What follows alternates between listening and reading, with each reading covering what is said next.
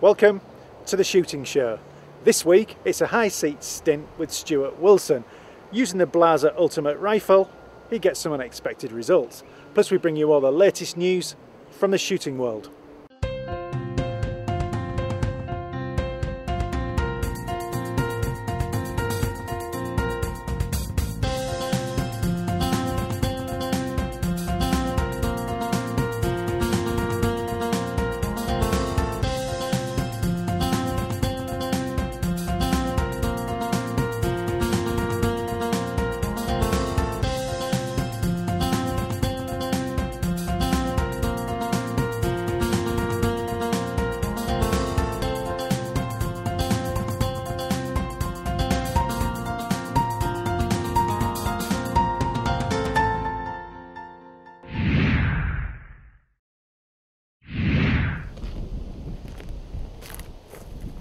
We join Stuart Wilson as he heads to a high seat on home turf.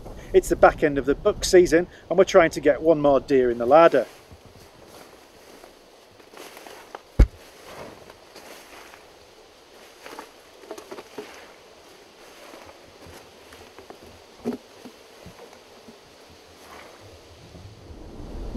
An earlier footstalk yielded nothing, but the wind is favourable and this high seat has been providing good results all season.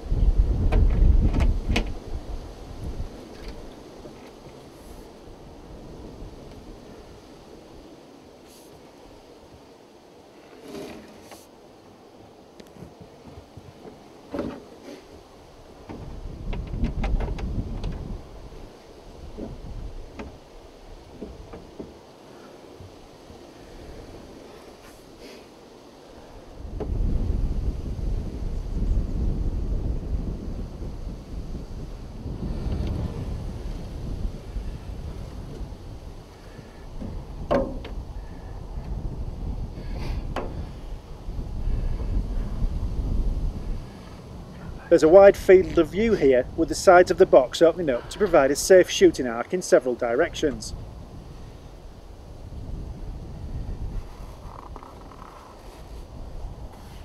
Of course, it's all to no avail if nothing shows up. Time to watch and wait.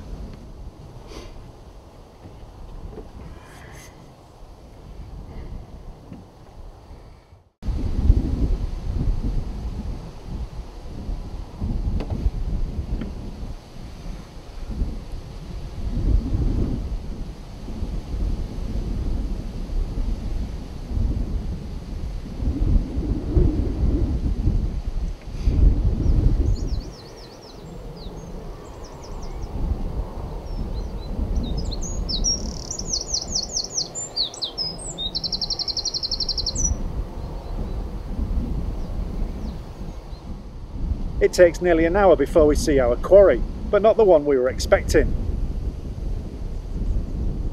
As a courtesy to the gamekeeper, we will take a fox if we see one. This one's out in the open with a safe backstop behind it. Stuart just needs it to pause and offer a shot.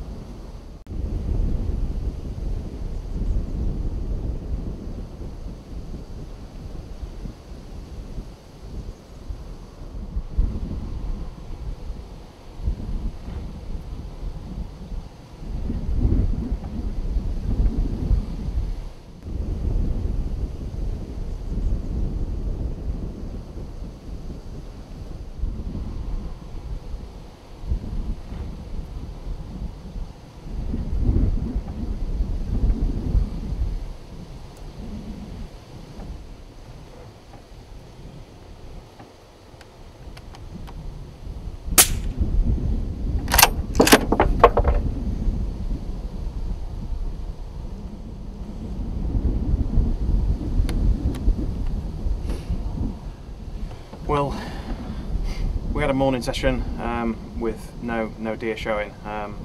Southerly wind, which is wrong for both the two main seats that look over this large pasture, particularly this seat, which is the really quiet area. So we opted for the rabbiting seat that's on the new drilling, and and basically there were only rabbits out, so no luck this morning. Fortunately the wind has switched. It was westerly as we sort of got into the seat, and now it's pushing even more, a little bit of north in it as well, so it's pushing, you know, into our face, which is quite nice. And obviously sneaking through the nettles, which is a little bit of a nightmare, because you're disturbing the area, but because the wind is sort of pushing, we've managed to sneak into this seat. We've sat for maybe like 45 minutes, 50 minutes, and then we've been rewarded with a beautiful, what looked like a dog fox to me. I'll go down and have a look at it in a minute. Beautiful dog fox that's come out through the fresh bit of drilling that's been reclaimed on this area, and he was in the long grass, jumping about, mousing, and then he sort of made his way along the track through this bit of fresh pasture, and then at one point completely jumped out of frame, which was, you know, it's beautiful to see.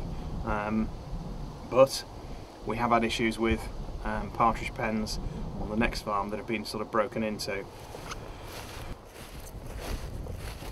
So it's an end of a difficult day's buck stalking.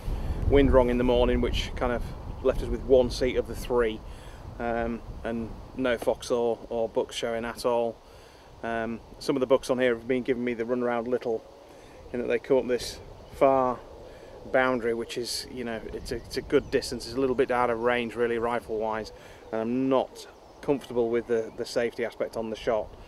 I've had a couple of bucks coming through the wood near my squirrel feeder. They seem to have taken ownership of that area a little bit, and on the trail camera I have one buck coming to that area where he's been fraying one of the limbs on the Leylandii, and then a day or so later a smaller buck had come in and he'd just touched one of the branches that the bigger buck hadn't frayed, and again the day after that the big buck came back and he's straight on the area where the little buck had only just given the slightest of nibbles.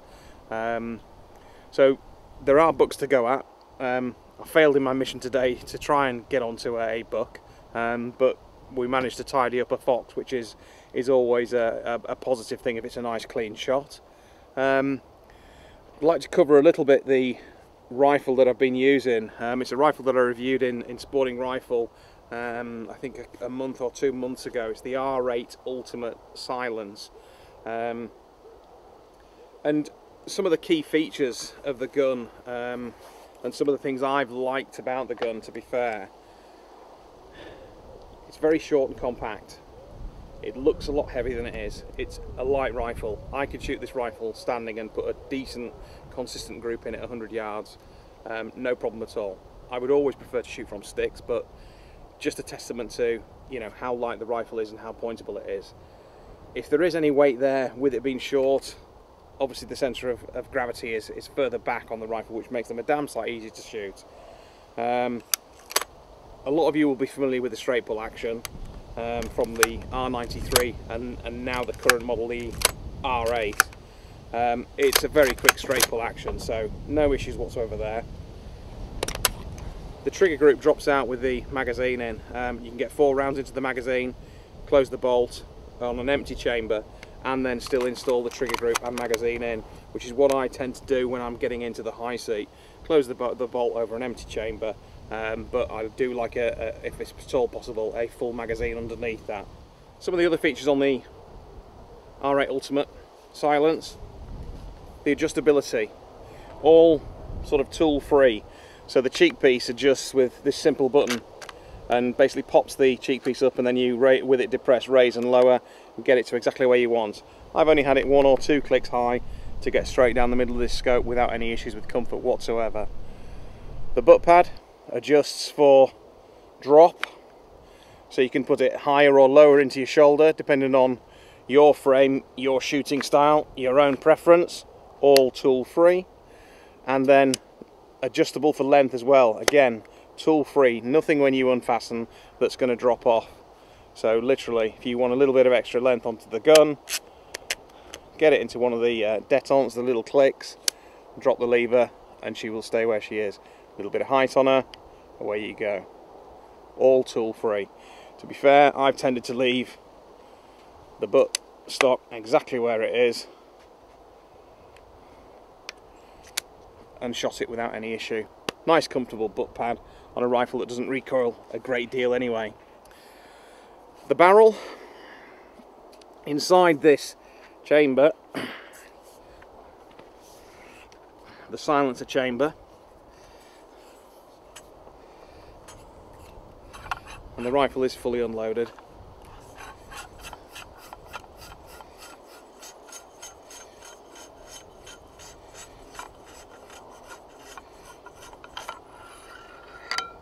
There's a dinky little 16-inch barrel there for a 308, and accuracy wise it's been producing some stunning groups with the little 123 Seiko game head, and very quiet in operation as well.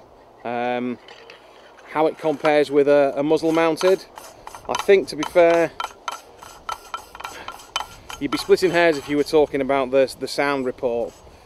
Where this really gains for me is its handling and pointability. It's a short, squat little rifle that's fully moderated.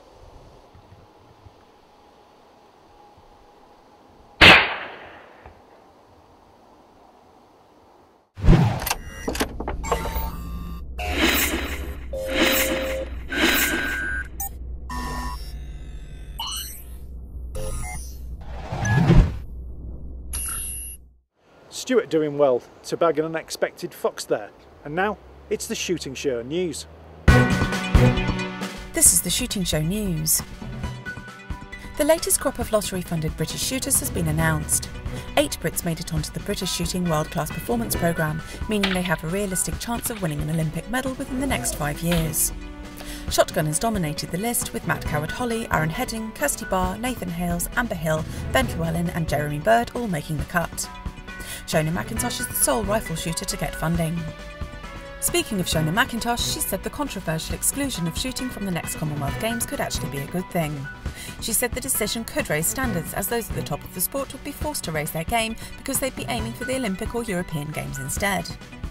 But she admitted that inevitably people at entry level would be put off from shooting.